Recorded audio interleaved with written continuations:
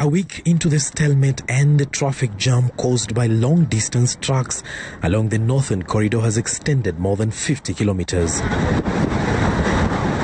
From Malaba to Kandui, truck drivers now forced to prepare and have their meals under their vehicles.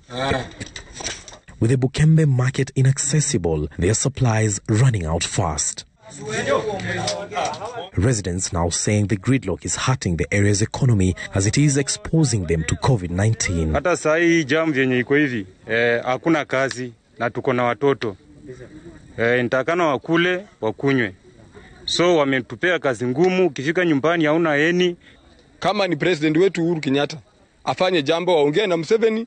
Kama watu wanakuwa cleared, hata wakuwa cleared huko tu, sipite tu siende. Hii ugonjwa tumeona ni kama iko tu na sisi. Public service vehicles forced to use long alternative routes that are sometimes dangerous, passengers having to dig deeper into their pockets. Area leaders calling on action from the government. Mheshimiwa Mutahi Kagwe, wacha mazungumzo mengi kila siku kwa TV na kwa radio. Hiyo pesa tumekupatia, tumia kununua mashini, weka Mombasa, Miritini na ingine kuja Malaba kupima wa Kenya. Wale wanaenda sehemu zingine wasisumbuliwe. Kama waziri, hiyo matangazo peke yake haisaidii hii nchi. Tunataka action. Action kwa boda kama hii ya Malaba, tunataka action ya kupimwa watu wetu. Tumia hizo pesa kwa ile kazi ambayo tulipitisha. The government has however revealed that delegations from the East Africa community will Tuesday meet at the Malaba border to craft a solution to the test delays. Tomorrow, there will be a meeting between the EAC state ministers, and they'll be discussing as to how we can improve the situation at the border. However, it's important to note that what we're trying to put in place are mechanisms that ensure the safety of all citizens in all the EAC countries.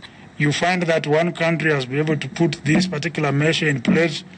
That is what is leading to our problems.